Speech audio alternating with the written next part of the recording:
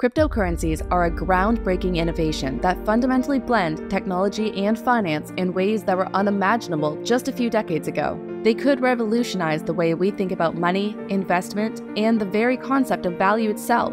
But one question has sparked debate within the financial and technological worlds. Is cryptocurrency a commodity or a security? This answer has far-reaching implications for how we regulate cryptocurrencies, integrate them into our existing financial system, and perceive their potential risks and rewards. Before we delve deeper, let's establish our terminology. A commodity is a basic good used in commerce that is interchangeable with other goods of the same type. Commodities are often the building blocks for more complex goods and services. They are raw materials like gold, oil, and wheat, whose value comes from their intrinsic tangible properties.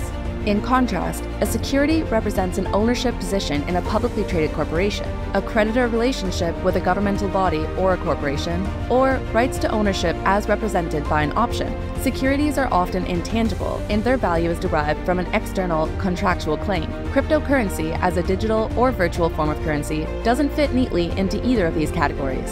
Hence why its classification has been a source of controversy and differing interpretations. Let's take a moment to consider some real-world examples. Bitcoin, the pioneer and most renowned cryptocurrency, is often likened to a digital equivalent of gold, a commodity. This comparison is drawn because, like gold, Bitcoin is mined. It has a finite supply, and it does not represent a claim on earnings or ownership like a traditional security. Indeed, the U.S. Commodity Futures Trading Commission, CFTC, has openly declared that Bitcoin and other cryptocurrencies fall under its jurisdiction as commodities.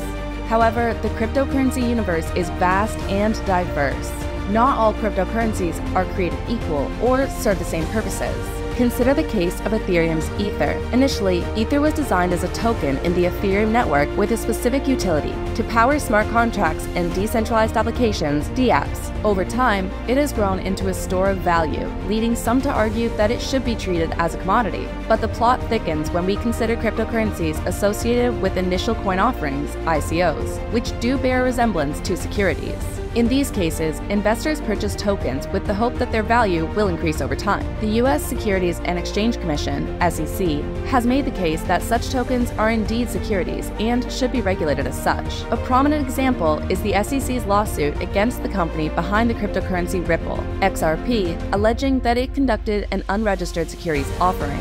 So we look back at our original question: is cryptocurrency a commodity or a security?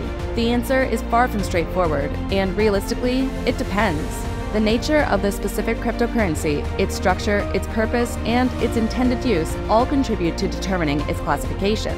This highlights the urgent need for careful, nuanced regulation that can adapt to the unique characteristics and innovative nature of cryptocurrencies while still ensuring investor protection and maintaining financial stability. The world of cryptocurrencies is constantly evolving, and it is our responsibility to keep pace with it, embracing its potential while remaining vigilant of its challenges. With careful consideration, informed debate, and proactive regulation, we can ensure that cryptocurrencies, whether deemed as commodities or securities, can coexist with traditional financial instruments, contributing to a diverse and robust financial ecosystem. So what are your thoughts? Should cryptocurrencies be treated as a commodity or a security? Let us know in the comments below. And don't forget to hit that like and subscribe button so you're always in the know.